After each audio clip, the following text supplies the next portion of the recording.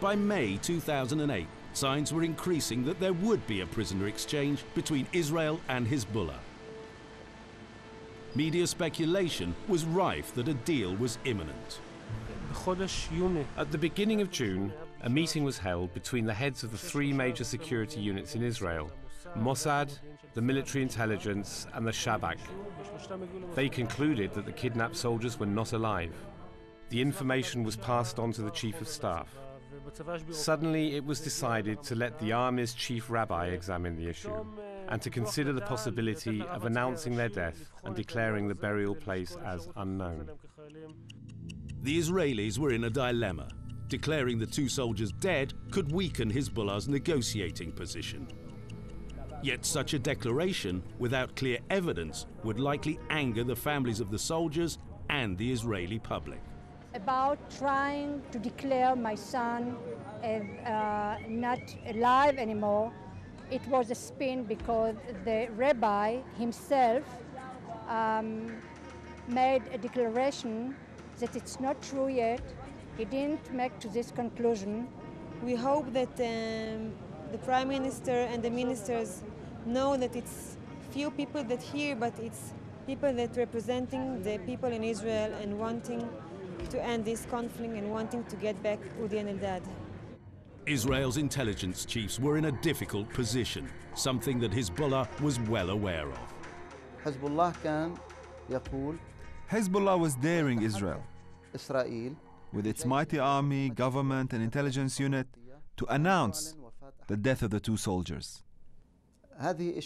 This signal was received by the Israelis. And the truth is, they didn't dare declare the death of either of the two soldiers. The issue of the missing soldiers was also causing heated disagreements behind closed doors, especially over the terms of any deal with Hezbollah. There were reports that the head of Israel's Mossad Secret Service, Meir Dagan, argued with the Israeli negotiator over this issue. Dagan reportedly felt releasing Samir Kuntar was too high a cost for the release of what he expected would be two corpses. But Olmert decided to push ahead. The deal was approved in a cabinet session on the 29th of June 2008. The Israeli government, which had declared that it would not negotiate, negotiated. It had launched a war and lost. The return of its soldiers would not happen except through negotiations.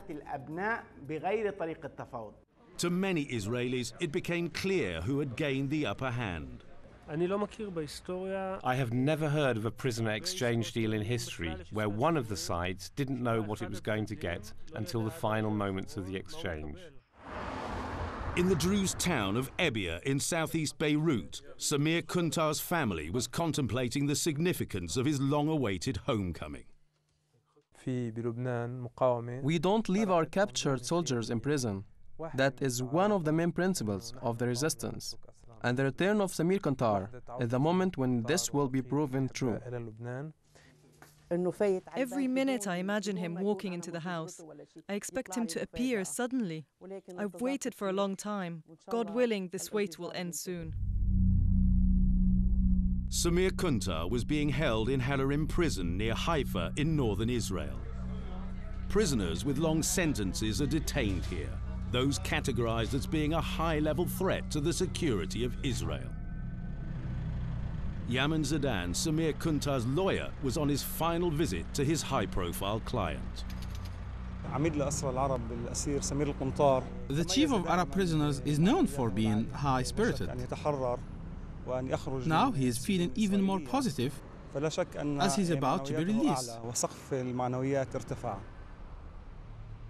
Even getting access had been a struggle for lawyer Soha Munther. She was not allowed into Ashmoret prison to visit her clients, 4 Hezbollah detainees captured during the 2006 war. Prisoners of the resistance, the ones who are here, are always victimized, even when it comes to their right to an attorney. The court appointed a lawyer for them, but then I was able to get authorization to represent them in court. The prison authorities issued me a visiting permit, but after that, their conscience troubled them, and despite the authorization, they denied me entry. But now her clients were also close to being released. The 4 Hezbollah fighters had been through lengthy hearings at the Central District Court in Nazareth.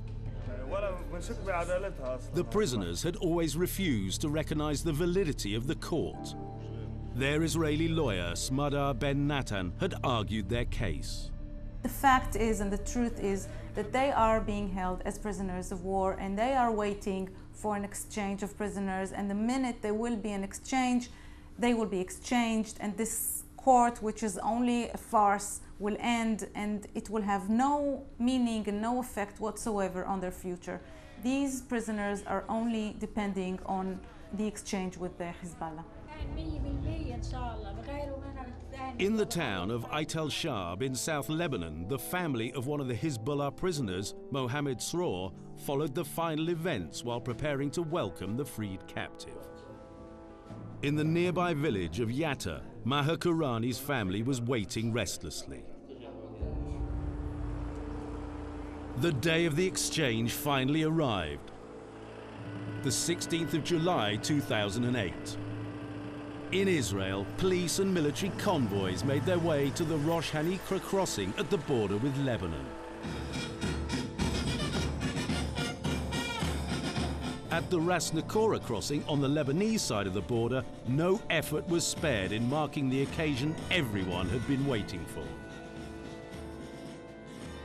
It was time to finally reveal the mystery at the heart of the negotiations: whether the 2 Israeli soldiers were still alive.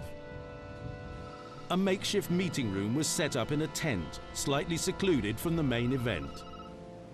Hezbollah's negotiator took central stage. Members of the International Committee of the Red Cross and Lebanese security officials were there to oversee the exchange. Within moments, everyone would discover the fate of the 2 Israeli soldiers.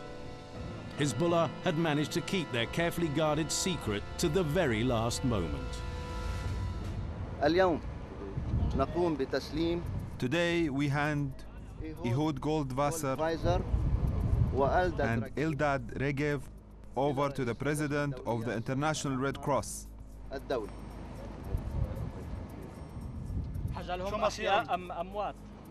Now the fate will be revealed.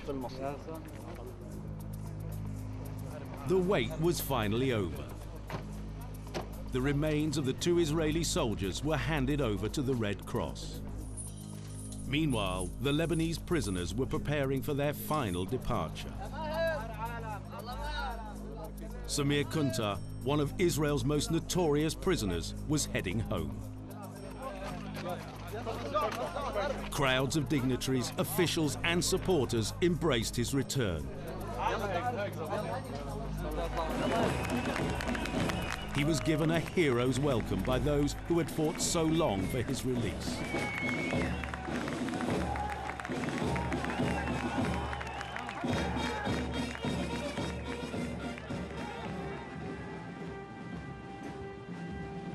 And then came the bodies.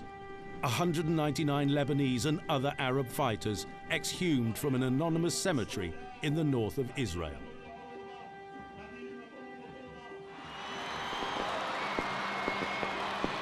In the war-torn southern suburbs of Beirut, celebrations were in full swing.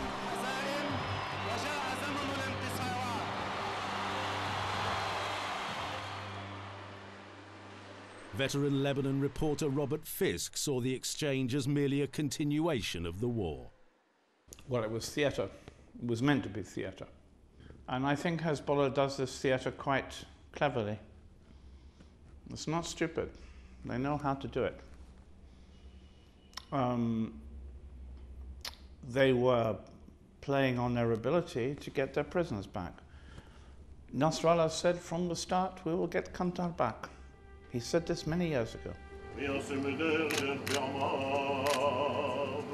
Across the border, the atmosphere was entirely different. Olmert joined military and political leaders to receive the remains of Goldwasser and Regev. For the Israelis, the return of the two soldiers was a solemn affair. Eldad Regev was buried in Haifa in northern Israel.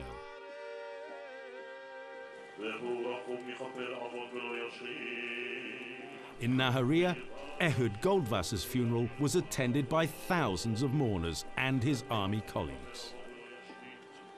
The somber occasions were evidence of Israel's much vaunted claim that it always seeks to bring its fallen soldiers back home.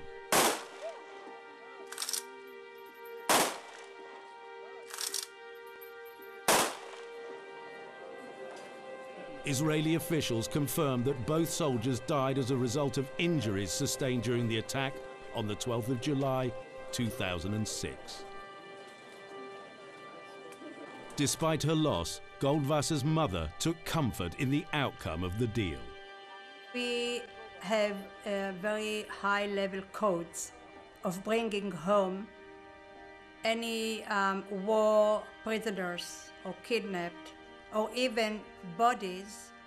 The price was worthwhile. The exchange was made. The negotiations between Israel and Hezbollah had been successful. But only up to a point, since there was more to the deal than the exchange of corpses and prisoners. The negotiations had raised other issues, stretching back more than 20 years, which remain shrouded in mystery.